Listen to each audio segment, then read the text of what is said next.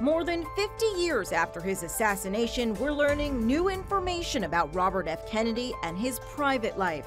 According to the new book, Bobby Kennedy, The Making of a Liberal Icon by Larry Tye, the late New York Senator and U.S. Attorney General serving under his brother JFK during his presidency, flirted and may have been unfaithful to his wife.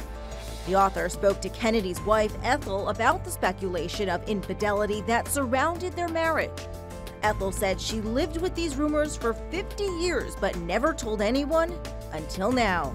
The high-profile couple had 11 children together, with their youngest, Rory, being born after Robert's death in 1968. The author adds that out of all the Kennedy boys, Bobby was the most puritanical and sanctimonious. The Kennedys, who've been adored by millions for decades, continue to fascinate the American public. Be sure to watch Inside Edition.